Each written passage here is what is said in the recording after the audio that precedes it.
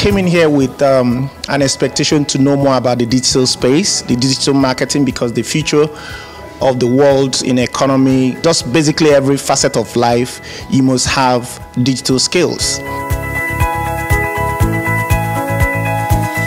I'm crafting my digital marketing plan and strategy, it's as if I'm marketing to this one person. It makes it easier for you to do your marketing plan. Does that make sense? So when you have that in mind, creating a buyer persona, most of your work is done.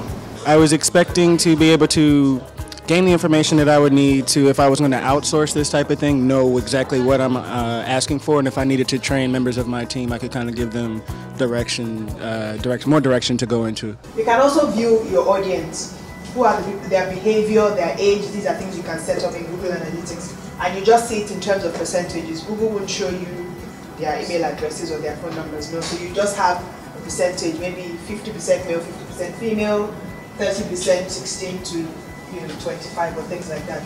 Another beautiful thing is traffic sources. Google will tell you where your traffic sources are coming from.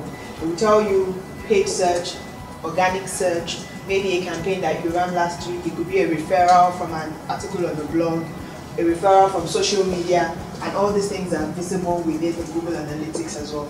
I was expecting to get from the best, which is RDM Academy. I'm not surprised at what I got. We just concluded our successful Digital Mastery series. It was really great.